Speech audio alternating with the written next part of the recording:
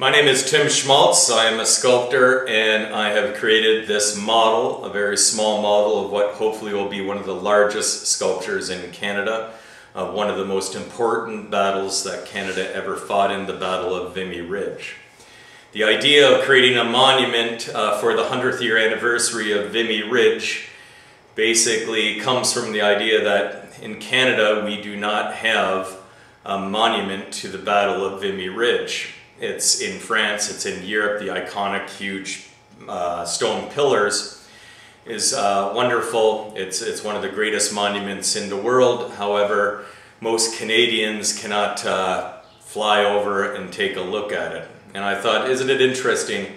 It's almost, there's a blind spot that here in Canada we do not have one monument that is truly to memorialize this battle. This battle was very important.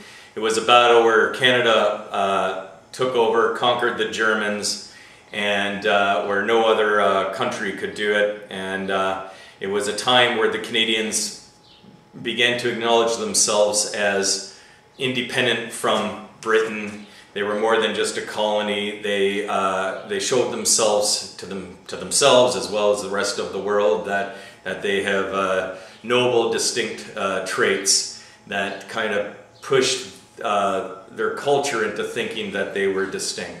And so what I have here is a sculpture to show people and to experience the idea of the Battle of Vimy Ridge here in Canada. And so what I have here at the base of it is a life-size trench, and it's giving the viewer the opportunity to almost merge within the sculpture. People can walk up to the piece and kind of have an experience and an understanding of what the Canadians must have felt and experienced living in the trenches, fighting in this battle. As you can see, it will be life-size, very detailed with the boards, the wooden boards, with the action going on. You'll have, because there's many different figures here, you'll have many different scenes going on, the wounded being taken care of. You'll have a dead soldier there, and then you'll have the action, the running around here. What I love about this idea is, unlike a lot of monuments where they're perched up on huge pedestals, this in a sense has no pedestal, and people can walk right up here and have that feel of how the soldiers must have felt there. The details here I can hardly do with a small model like this, but what I would do is show the intensity of the battle, the experience. Little details like rats that are underneath the floorboards here will be represented. The details of the authentic military weapons they would have used during this time will all be studied, researched, and represented with true accuracy within this piece. And then from the trenches you have what will be one of the most amazing sculptural scenes possible, and that is a whole battle going on where you have the Canadian troops coming up to the horizon line under attack. You can see there will be the bombs going off, the death, the horror, the action, the valor, all represented here. This will hold numerous figures. This is just to give you a representation of what it will look like in the scene. If you consider it probably around 30 feet long, it's going to be one big long narration of what it must have been like at the Battle of Vimy Ridge. And up here at the top you'll have the Germans. You can see I've suggested the bunkers here and some of the soldiers here. It will be something to see. It would be unlike any other monument in Canada where you're actually recreating a whole battle scene here.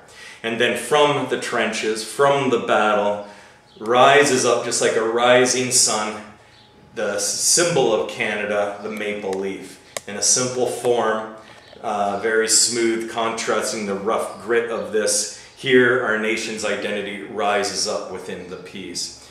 And the idea is that I've never been to France. I've met some of the people that actually seen the place, and you have when you're at Vimy Ridge, you have this haunting presence of the soldiers that have sacrificed their lives. And that's what I want to create with this. I want to create that presence. So when someone walks up to this, they get that experience that they are in France. And it'll also tell a fabulous story about the valor, the sacrifice, and the courage, all worked within a 30-foot long sculpture. From a distance, you'll see this maple leaf coming out, merging out, rising like a rising sun, which gives hope and pride to us being Canadian and our ancestors and the valor that they had. That's one thing that now Canadians can experience here in Canada, an actual scene of Vimy Ridge, the life of the trenches. But there's another thing that in Canada we cannot experience very easily unless we go to France, and that is what I have behind the piece. And that is the sense of how things are today, the peace that was left behind, the tranquility, and also the bodies and the men that were left behind. So, just like all of the European cemeteries, where the Canadians back in World War I, World War II, when you died in Europe, your bodies were left in Europe. Here, in a sense, we bring them home by having a military cemetery, a Canadian military cemetery with life-size tombstones as one approaches the piece. I can imagine people leaving flowers here.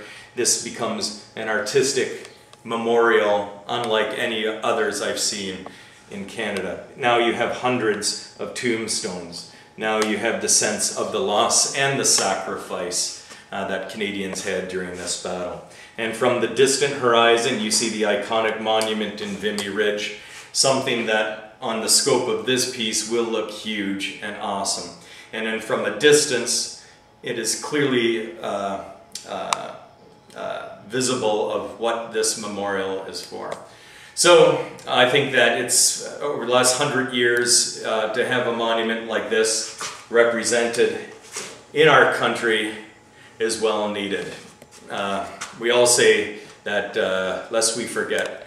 Well, one way of remembering is doing something that is visibly so huge that it's hard to overlook. And so I envision this being one of the largest sculptures in Canada. It was one of the largest battles in Canada that defined Canada as a distinct nation. And I think that this would be a great way to keep the memories of those soldiers that have sacrificed alive for future generations. Thanks.